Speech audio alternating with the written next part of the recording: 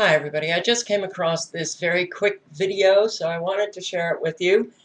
Um, just to let everybody know that while we can speculate all we want on how they make hurricanes or how they created these fires, there are so many different ways.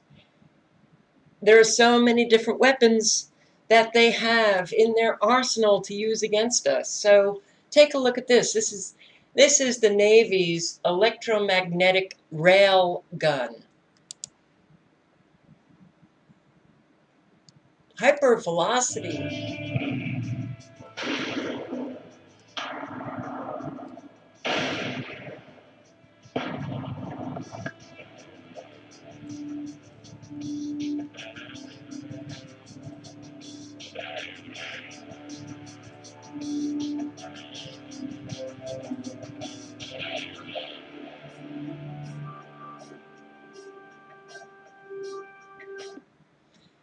So it ignites fire when it hits an object.